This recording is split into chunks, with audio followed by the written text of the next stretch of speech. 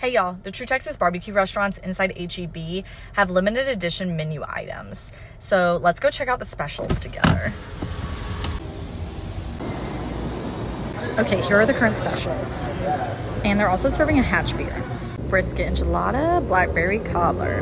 Okay, so even though it's like 50,000 degrees out here, I decided to come outside because the lighting was kind of weird where I was trying to sit upstairs and I didn't want to bother anyone. I opted to only get the brisket enchilada because I really wanted to try this delicious Blackberry Cobbler, which is also the special. And I also got a mango iced tea. It was super sweet, so I went in and added some lemonade in it, and that is the way to go. It's delicious with lemonade and mango iced tea. Here is my first bite of brisket enchilada. You know what? That is really good. Look at this huge chunk of brisket that was in my enchilada.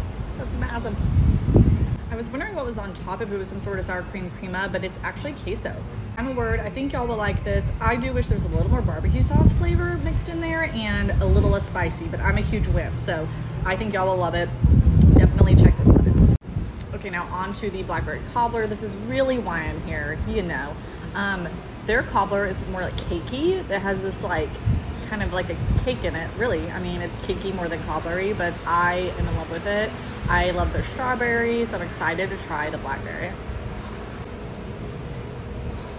Oh, just as delicious as the other ones. Like, I'm not even kidding y'all.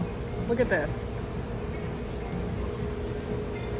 Okay, the blackberry might be my new favorite because it's got a little tart. It's mostly sweet. It's actually not super tarty, but I like sweet and tarty mixed together, and this has just a little bit of that. Also has these big blackberries in it.